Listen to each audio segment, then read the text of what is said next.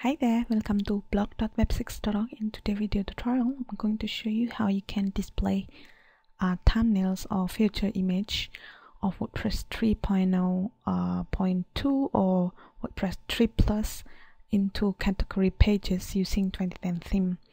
So if you use another theme, you should check the code, and if you don't know much about the code, you can ask the support of the theme creator, or if it's premium themes, then it should have the support form as well. So what I'm going to show you is this home page. You see I have category, so this is in category page, and I have the thumbnails here. And if I go to the home page, it has thumbnail as well. See, this is the home page and this is the category page. So the thumbnails will be automatically attached to the category page. So I'm going to show you how.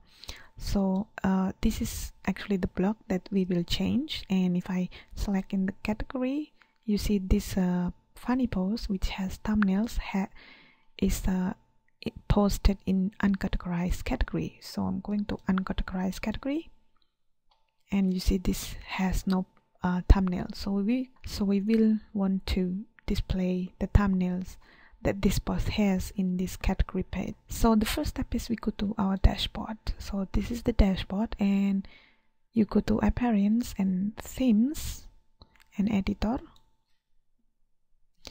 And I strongly recommend that before you follow this tutorial, follow my other tutorial, which is WordPress set feature image.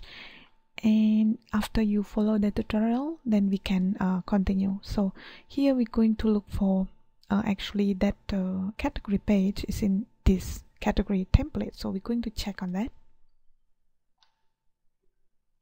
Now we scroll down, it says no different with the index.php. It says get underscore template underscore part, which is loop, and then the category. And now we have to look for the loop.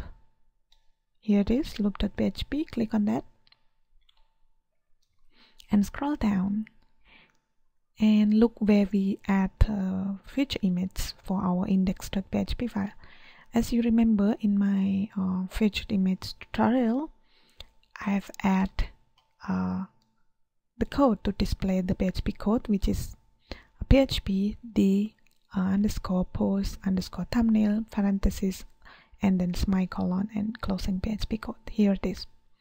To display the these thumbnails in category is very easy. We just have to copy and paste that code to another place. So copy and paste it above this code. You see in entry test summary. Here we have the excerpt, and before the excerpt we paste that code in. So before that excerpt we paste that code in. You see, now we have two of them. Once we're done, we're going to update file. Now if we go to category, before refreshing our page, we still don't have that thumbnails. Now we're going to refresh it, and the thumbnail is showing. So that's all, guys, and thank you for watching. I hope this is going to be help, and take care. Goodbye.